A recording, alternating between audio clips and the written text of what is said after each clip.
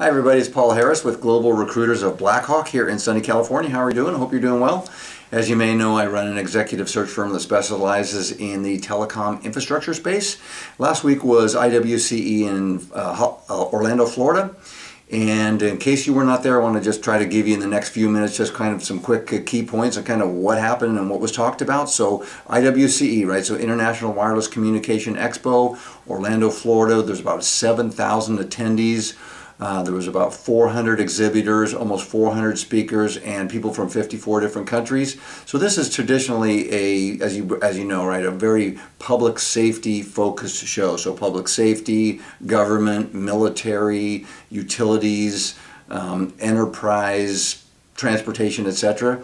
So obviously, with it being very focused on the public sector, a lot of talk from the FirstNet folks and about FirstNet. So Mike Poth from FirstNet, the CEO, was there, and he talked about basically kind of 1 year later, right? So after they inked the deal with AT&T, kind of what's been happening since then. And obviously the first year was spent getting the 56 states and territories on board with FirstNet, which, by the way, congratulations to them, phenomenal job on getting all of them on board. And now it's kind of time to switch from the planning stage into the actual doing stage. So Dave Buchanan from FirstNet also talked about not only do they want to get wanted to get the 56 territories and states on board, but they're trying to get the 60,000 public safety agencies on board as customers. And there was talk about, instead of building a network from scratch and being limited to the spectrum that was allocated by the government as part of FirstNet, how AT&T is opening up the entire network and spectrum holdings for prioritization and preemption services for first responders. So good stuff, and how AT&T obviously plans to use the band 14 for a third of their cell sites just this year. So good stuff regarding FirstNet.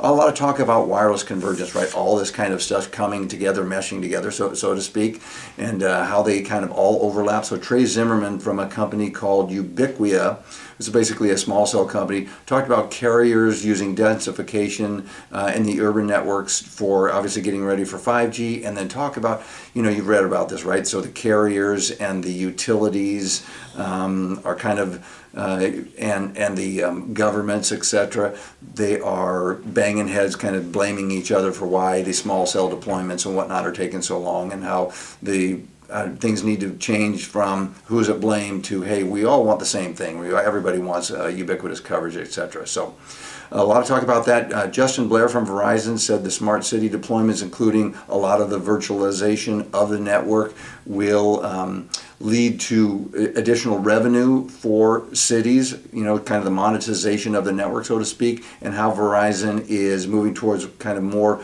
remote radio heads for indoor and outdoor coverage versus just using the traditional macro system for indoor penetration. So anyways, you guys, last time I did a review was on Mobile World Congress, and it went too long, so I'm going to try to truncate this a little bit.